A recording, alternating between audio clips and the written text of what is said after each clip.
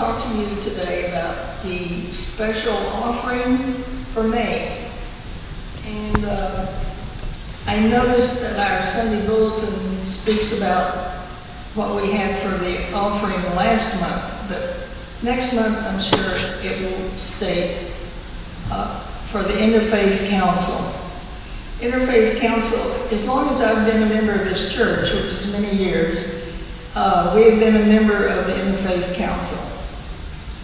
And I'm going to talk about it and read some excerpts from the Thanksgiving program. The Thanksgiving service at Rockefeller, the offering goes to the Interfaith Council. And they have in their program some very pointed and good descriptions of what they do. First of all, the council seeks to provide immediate services through multiple food pantries, soup kitchens, mini grants.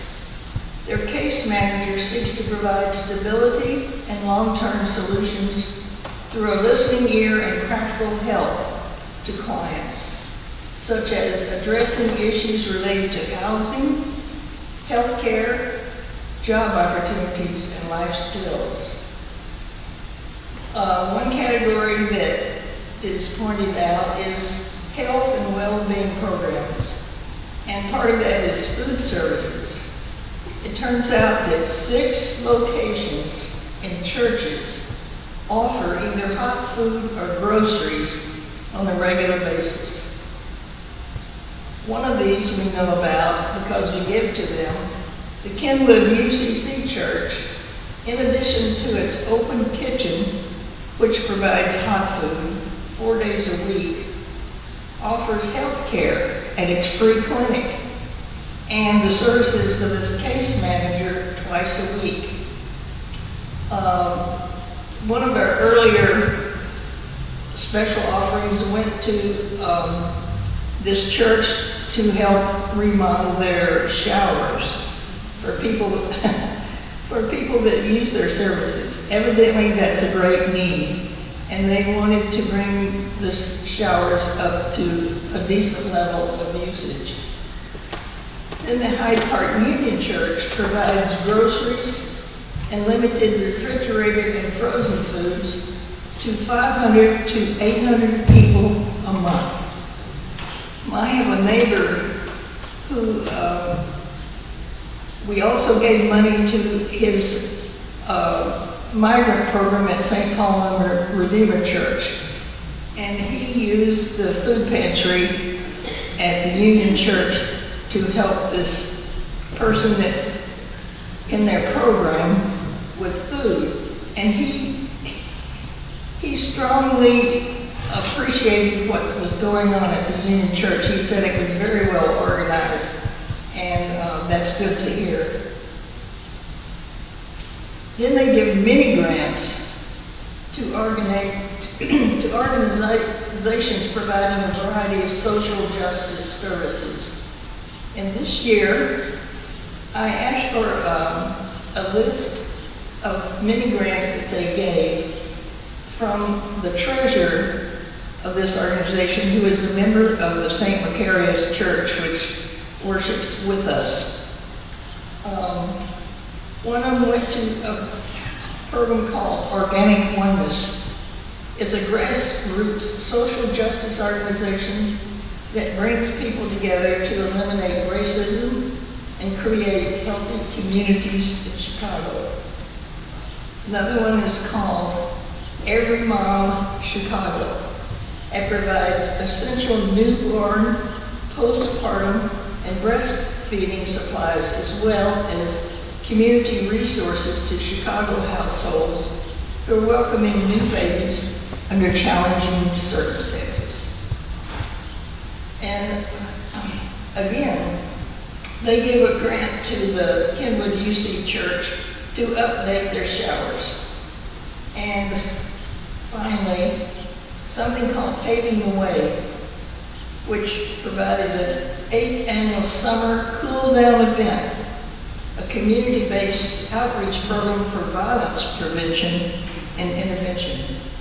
The grant was used to support on-site activities, purchase event supplies, school supplies, and book bags, as well as provide food and drink for attendees.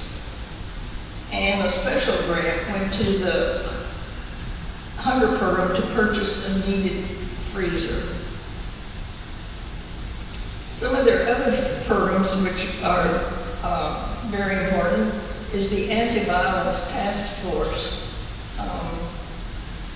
This task force seeks to understand and address the root causes of and eliminate violence by offering education, resources, advocacy, and trauma-informed programs, all shaped by various faith traditions which have a common commitment to the well-being and flourishing of all human beings.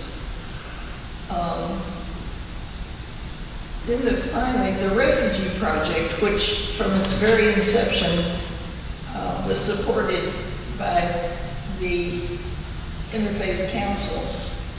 However, now they applied for and received classification as a 501c3 organization, which means they can raise their money as a nonprofit now.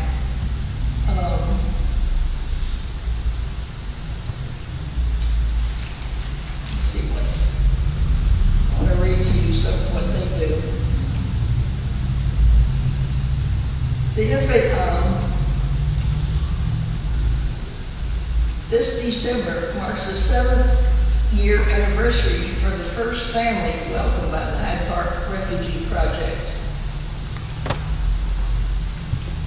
It continues to help resettle and provide support to refugees, asylum seekers, and other immigrants in our community. In the last 2 years, it has welcomed 5 families from Afghanistan who were evacuated in August of 2021, as well as families from Russia, Cameroon, Guatemala, and Ukraine. In addition, it continues to support families from the Democratic Republic of Congo and Senegal, and has expanded its outreach to our newly arrived neighbors. This year's summer camp serves 59 children from this group of families.